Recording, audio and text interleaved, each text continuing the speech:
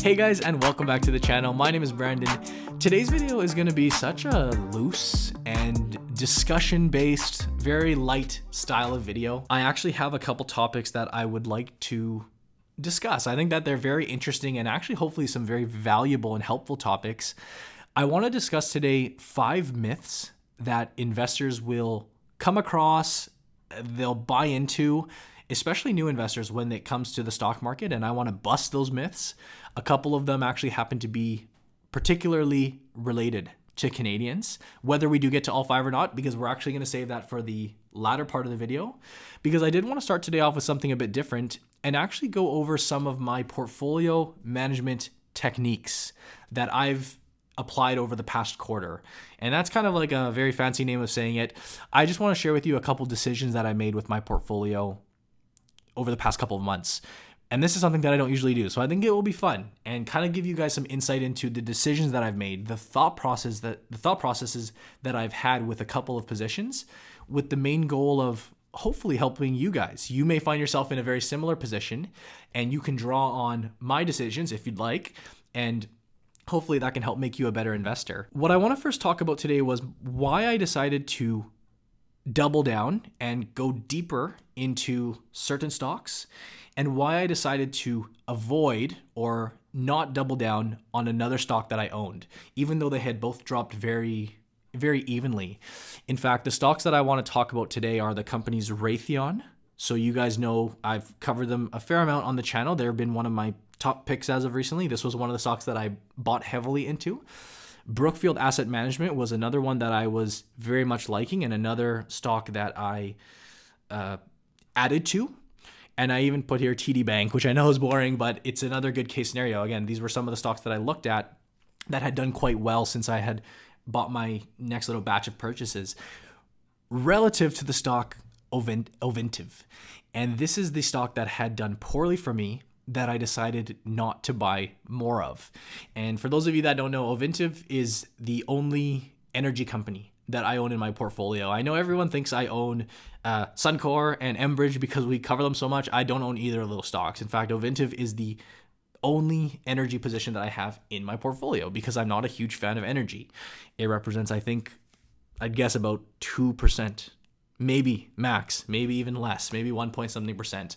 But yeah, let's dive on into the thought process. By the way, just stick around for this video, grab a drink, grab a snack, kick your legs up, and drop a like if you do find this helpful at all, or you like this type of video, because yeah, it's going to be very much discussion style.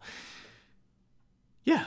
So point number 1 is that I think you all need to identify, and this is something that I did very clearly, was I identified the difference between a core company in my portfolio versus a non-core company, or like a peripheral company, or whatever you want to call it, kind of just like a little complementer.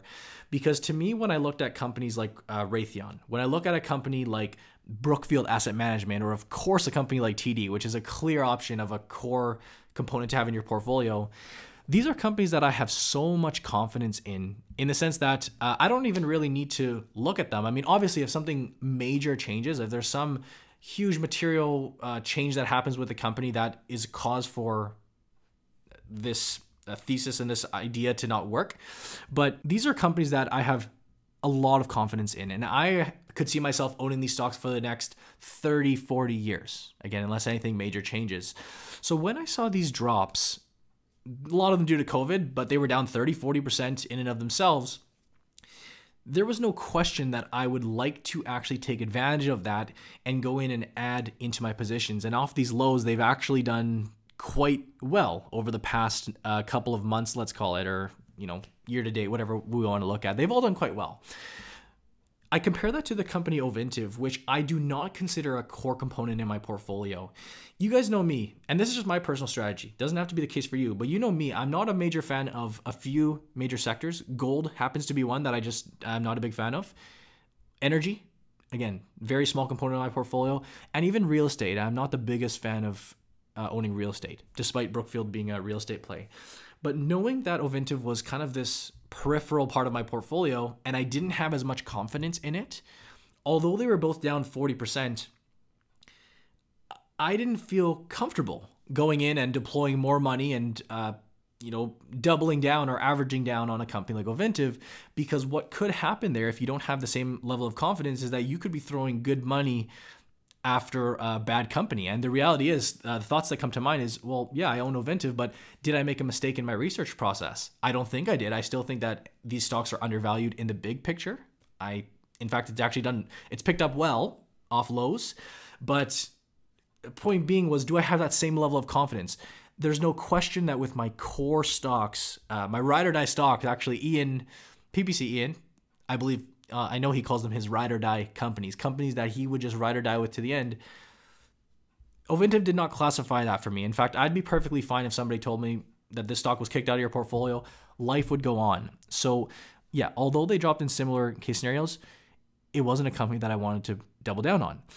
But the other factor that came into mind, and this was actually more or less the main reason why I didn't want to go in and buy more Ovintiv, was that when I looked at the total composition of my portfolio and I looked at the total breakdown amongst the different sectors, the different industries, and how they all relate to each other, the flat out answer is that I didn't want to have any more exposure to the energy sector.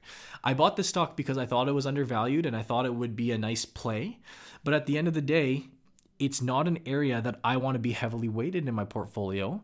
So rather than looking at each stock individually and kind of being very, very focused on the stock, I think it's important sometimes to take a step back. Well, my brother actually, I'll say a little quote that I heard from him. He said, "Stop looking at the trees, or don't see the tree." Well, let me see what he said. I'm going to butcher this. Don't see the trees, see the forest. You got to take a step back and see the forest sometimes, because yeah, actually off lows, Ovintiv is up 455%. Some of you may say, well, you're a big idiot because you could have bought this stock at the low point here and you've been up 455%. But the reality is, when I looked at the rest of my portfolio and I said, well, how do I want my portfolio to be balanced? What are the caps that I want to have on each industry and sector? I was completely okay with passing up on that return because I felt more confidence putting it in different areas. And yeah, I'm kind of looping back to my original process there. But at the end of the day, did I want to put more money into the energy sector? For me, the answer was no. And granted, what's great is when I did look at my question portfolio, Ovintiv had really picked up. This stock was my worst performer. It was down 40% at one point. And today it was down 6%. So to me, that's it's still down a little bit, which is not the best, but from a 40% drop up to 6%, that's to me, that's breaking even. And hopefully there's more room to run. Again, I actually think Ovintiv is a strong company. It's in a crappy industry that people don't like, and there's a lot of shade thrown there. But balance sheet wise, Ovintiv, I think, is actually still undervalued. But that defeats the purpose. The main decision that I wanted to talk about and to summarize this point was that ask yourself, how much confidence do you have in a specific company?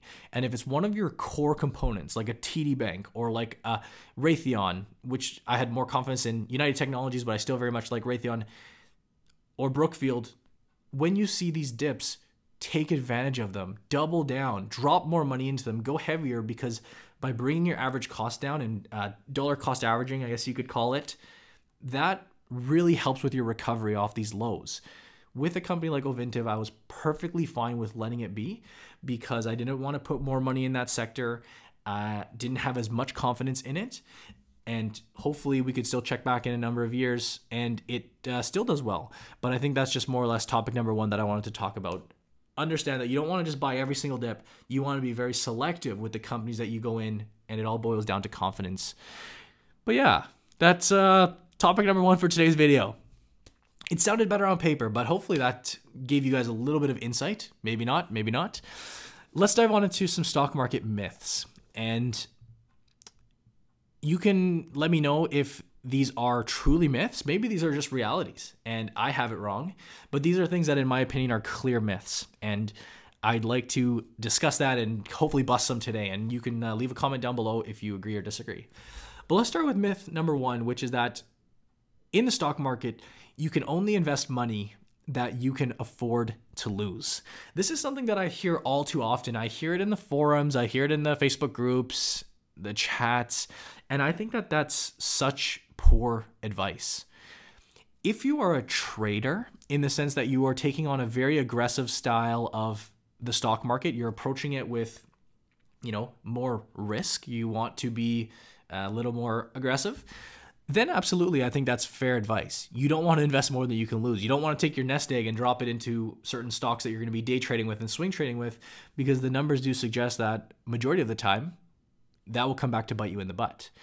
But if you're approaching the stock market as an investor, you should absolutely invest more money than you can afford to lose, because you should really have, in general, in my opinion, aside from your immediate savings that you need for living, like a slush fund or, your checking fund that you need for day-to-day life, I would say that for the most part, you want to pop as much of your extra income, anything on top of that, on top of your expenses, either to the stock market or something like real estate. And imagine telling a retired person, don't invest more than you can lose. And, they have $1 million invested in their, in the markets, in funds or in stocks.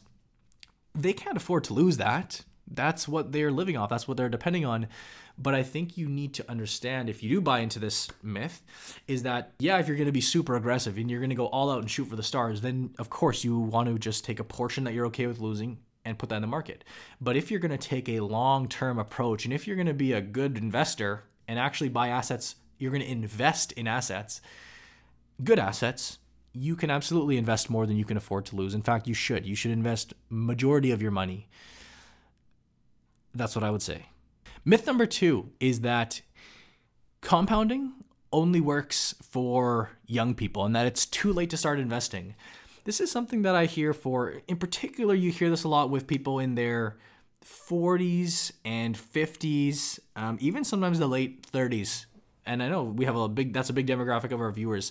A lot of them will say, when I do talk to them, is, I missed the boat and it's too late to start and there's no point at this point. Well, that is so false too. That's a big myth. Obviously, it goes without saying that the younger you get started, the better. Any type of compound interest graph would prove that, because of the exponential growth, and the earlier you can get into the market, the better. But if you were, let's say, 40 years old, well, let's take a look at that. Let's even take a more extreme case. Let's assume you're 50 years old, right? Let's assume you're 50 years old. And you think, well, I want to retire by 65 or 67, so that's only 15 years out. Is that even enough time for me to compound my wealth? First of all, I would say that a 10 to 15 year period to begin with is a nice long-term period. If you take the rule of 72, or the law of 72, the rule of 72, which is basically a little tool where you can divide, I'll put it up on the screen. You can divide by your compound return or your rate of return, and that'll give you divide it by the number 72, and you can get the number of years that it would take you to double your money. Very simple rule that you'll come across in the finance space. But if you took that rule and took a normal rate of return, 10 to 15 years is a very suitable time to grow your wealth. Now, let's take it a step further and understand that even if you were 50 and you wanted to retire at 65, that doesn't mean that you just stop investing when you hit retirement. People think that there's this wall here and that, when I hit retirement 65, I'm going to sell all of my stocks and sell all of my mutual funds, sell all of my investments, and I'm never going to invest for the next number of years. That's not correct at all, because if you at least are relatively healthy and you plan to live for another 15 to 20 years into retirement, let's hope, so into your 70s and 80s, well, that actually just expanded your time horizon. It almost doubled it. It at least extended it, because although you do have to shift the type of investments you make in retirement, you may, let's assume you're, while you're working and you're contributing to your portfolio, you're going to more or less grow your portfolio in a balanced form, like a 60-40 portfolio, whatever you want it to run with. Of course, when you stop working and you need to start drawing income, the investments within your portfolio may shift to more income producing, to dividends and, GICs or whatever you decide is appropriate. Although you change the type of investments, you don't stop investing. You actually continue investing. And you may become more conservative and you may have to give up a little bit of growth, but to even compound and grow your wealth at a smaller rate of return, that beats losing your money to inflation any day of the week. So the myth that you have to be young to benefit from compound interest is very untrue at all. Don't get me wrong. I'm not saying go crazy if you're 55 or 60 right now, because that could if you go buy Tesla stock and just try to go crazy, that could come back to bite you in the butt. But if you have a portfolio that is suitable, it's well balanced for your own scenario, your own situation, absolutely, I'd say compounding is better than no compounding. That would be myth number 2. Number 3 is one that we've covered before, but I think it's a good one for today's video, and that is that the fees on US stocks are too high. And I use the example of Raytheon, which we covered earlier today. Raytheon's a stock that is obviously a US stock, and I paid a conversion fee. I actually paid 2%, I believe it was, when I took my Canadian dollars and bought Raytheon. But I've already made, from where I bought it, 30-40% gains on that position. So it makes my little 2% there seem quite meaningless. Quite meaningless. It's just a fraction of actually what I've made. And don't get me wrong, that 30-40% is just the beginning. We're going to make a lot more money with that company going forward. Your first priority when it comes to investing, if you're going to be a good investor, is you put the investment first. Then you look secondarily at things like taxes and fees and where you can minimize. That's just an example that comes to mind, but think about back in the day when commissions were like 9%. I mean, this goes back way before my time. I have to go look up exactly what they were, but there are times, even not too long ago on E-Trade and these other platforms where people were paying ridiculous amounts for commissions. It makes the 2% that we pay today seem so minor. And you could argue that, well, yeah, you could go out of your way and, exchange the dollars. You could go open up a US dollar account to be as efficient as possible. And that may very well be the case for you.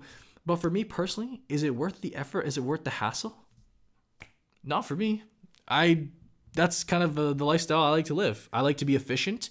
I like to be, you could call it unfrugal. You could argue, yeah, you want to pinch every penny you can, but for the time to do, a Norbert's Gambit and wait a couple days to get this done, or to, like I said, open up a US dollar account, that's just not for me.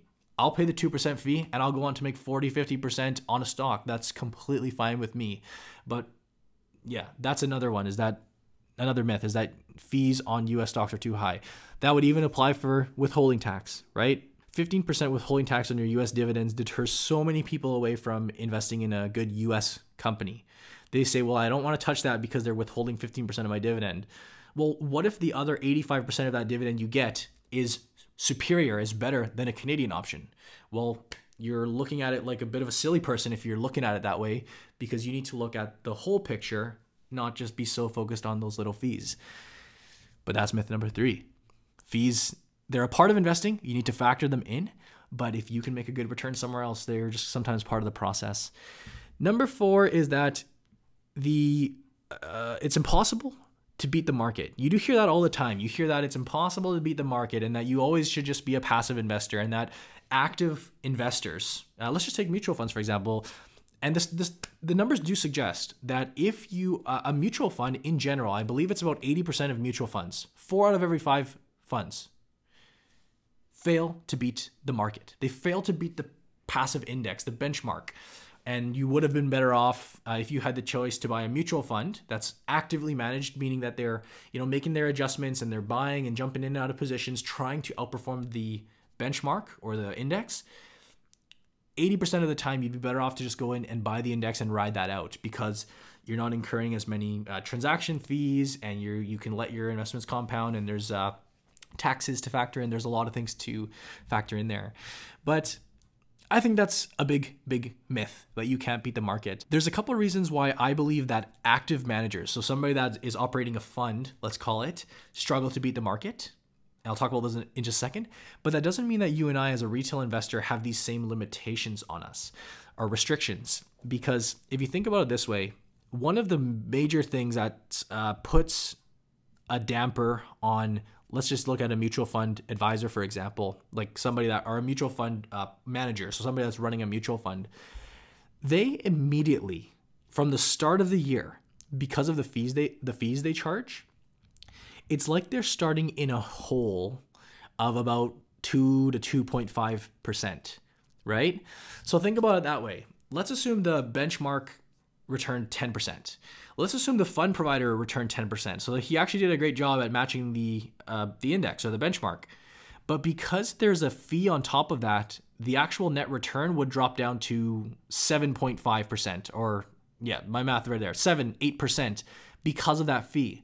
So in order for the active manager to actually outperform the market, they have to actually do just as good as the index plus beat the fee. And that's charged year after year after year. So on a consistent basis, they have to be, let's call it 2% better at a minimum just to keep up with the index. That's one of the reasons why active managers really struggle to beat the beat passive index funds, or to beat the market, let's call it. A second reason that you have to keep in mind is that they also have a lot of pressure often to perform very well over short periods of time. They're not necessarily in it. I know this sounds crazy enough. Even though you may be investing in a long-term fund, they may actually have short-term goals and quarter-by-quarter goals, or even monthly goals, or whatever the case is. For a fund to stay relevant, and for a portfolio manager or even a hedge fund manager, anybody in the field to be, make a name for themselves, they have to be those like standouts. They have to be stars, and they have to take the appropriate risks to go out and kind of excel. They have to go beyond the norm. And what comes with that often is, they're chasing kind of the shorter term performance. Again, they may, be really going for what's doing well this quarter, but that may not be the best move long term. So they're under a lot of pressure, let's call it, from Wall Street and from the analyst companies. There's a lot of pressure that may influence the decisions they make, which may not be the best for the companies long term. And hey, they may do well this quarter, they may do well this year. In fact, a lot of stocks, funds that you look at, they do really well one year. They're the best performer over the past year or 2 years.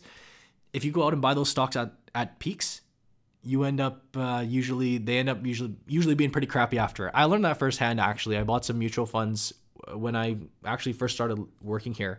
I picked the Star Fund. It was the Fidelity Fund that they said, this is a Star Fund, it's the best fund. I got sucked into it and I bought it, and it was like the kiss of death, right?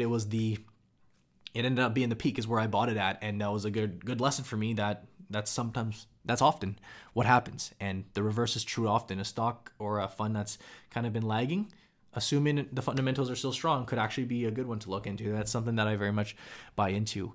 But yeah, to finish off that point, those are for people that have those restraints on them. For someone like you and I, as the average investor, if we can identify companies that we believe are going to exceed the market or exceed the average, especially when you dive into individual stocks, when you go out and stray away from index funds or whatever the case is, you give yourself a lot of possibility. It does come with the risk, the downside too, rather than just playing the average, but you can very easily outperform the market, especially if you're buying in at good points with companies that you feel can outperform. There's a number of them out there that you could pick from. Absolutely, it's possible to beat the market. There's no question about that. If you just buy an index, well, you're just taking the average of that, right? Whereas if you can identify even a couple stocks that you feel will outperform, if you even complement that up with your index fund, well, there you go. You can easily beat the market in that sense, market being the average return that they get. In all honesty, I'm looking at this last point on this list, and I'm not really feeling like talking about it at the moment. It was that RRSPs are bad, which is a myth. It is a myth. You hear that all the time. RRSPs are bad and that you shouldn't be buying RRSPs and they conflict with your pension. And there's some truth to that. But I don't think I want to talk about that in this video. And we are going to be coming up to RRSP season sooner than later, as we are coming to year end. Actually, you know what? Let me throw in a good one while we're rolling. If you're still with us, this is off the cuff. This is one that not even in my notes here, but I think it's actually a really good topic that I came across on the internet. If you're sticking around this far, drop a thumbs up. Let me know if you made it this far in the video, because I feel like this is a long one. But rather than talking about RRSPs, let's talk about the myth that index funds, and I guess this does almost build off that last one that we talked about. Let's talk about the myth that index funds are better to own than individual stocks. It is different, actually. It is quite different when you look at it this way. But you do hear that. You hear people say, why would I buy individual stocks, take on that risk? Maybe you do have the chance to outperform the market, but you also put a lot of risk in when you put money into a specific stock. There's a lot of concentrated risk. There's a lot of risk in that security. Why would you do that when you can just play the field? There's 3 options that come to mind as to why we can bust that theory, in the sense that, number one, again, by buying individual stocks, you are giving yourself the potential to be better than average. If you're just going to buy the S&P 500, you're going to be average. You're going to take that.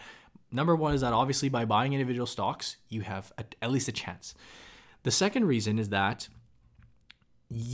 some people may like owning individual stocks because they want to be a direct shareholder. They want to be a shareholder of the company. Like some people have really close ties to, especially take a company like Tesla, or maybe a company in your local home, or a company like Berkshire Hathaway, for example, is a great example, where if you bought the stock directly, you have the rights to attend now they're done online, which I hope that's not the case going forward, but you can go to their annual shareholders, you can go to their meetings. You have the right to vote with certain companies, and that may be another benefit to actually owning stocks directly. But the third reason, which is a very timely one right now, is that, and this is one that a lot of people don't think about, and this does happen more or less with high net worth investors. You'll see this more often with larger portfolio sizes. When you own individual stocks versus index funds, you get a lot of flexibility when it comes to taxes, let's call it. And especially coming up to the year end, you will see this a lot.